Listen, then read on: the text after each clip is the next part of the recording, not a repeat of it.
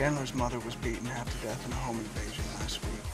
He was granted compassionate leave.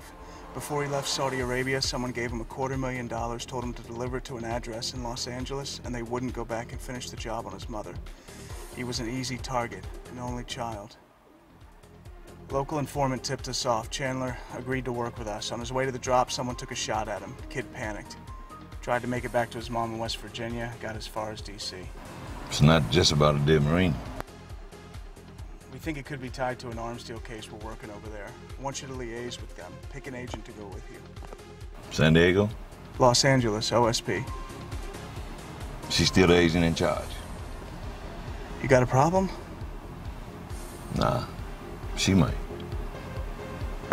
You're on the same team. Work it out.